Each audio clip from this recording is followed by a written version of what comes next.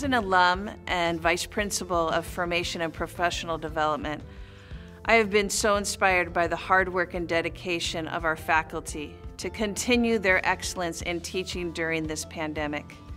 Our teachers trained throughout the entire summer preparing for varying teaching and learning environments. Not only did they train, they continue to train each other through this time. This has been an important time to really focus on student learning, engagement, climate, and culture, and our teachers have worked tirelessly to design and implement relevant experiences for our students. I have also seen the great efforts by faculty and students to continue the important work of our spiritual formation. Our liturgical team has built weekly masses and prayer services for our students and community. Our retreat leadership is working tirelessly to create new opportunities for our students, as well as adjust our current programs to provide the experience of moving closer to God through our faith. We even had a virtual pilgrimage this past September.